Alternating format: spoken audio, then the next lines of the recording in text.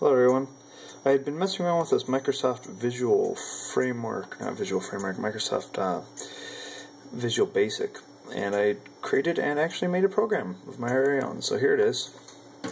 All its glory. Not 100% made by me. I ripped some example code and whatnot, and just smashed this thing together. Sort of chunked it with all this. Basically, there is just the serial write and a couple of the button controls, but it taught me a lot actually.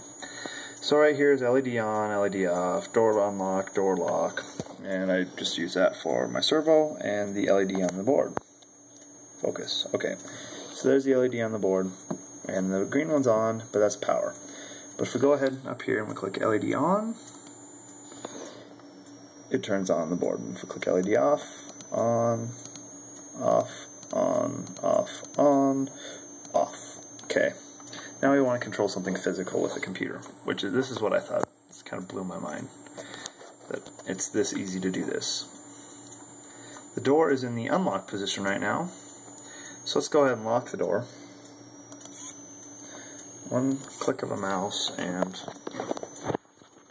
that's not going to work. Yeah, that's not going to help. But you can hear it. So yeah, that's my program I made. Comes with status indicators. Can turn on the LED again, turn it off.